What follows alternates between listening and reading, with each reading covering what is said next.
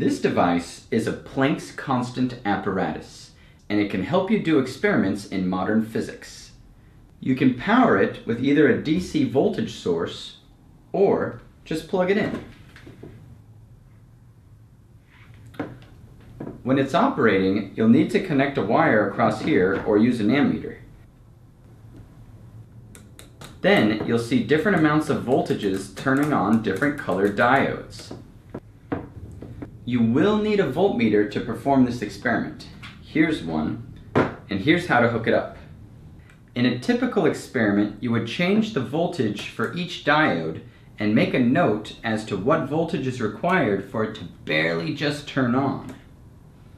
If this is difficult to see, there's an eye spot inclusion which allows you to look in the dark that can help you find exactly what voltage it is that the diode is turning on.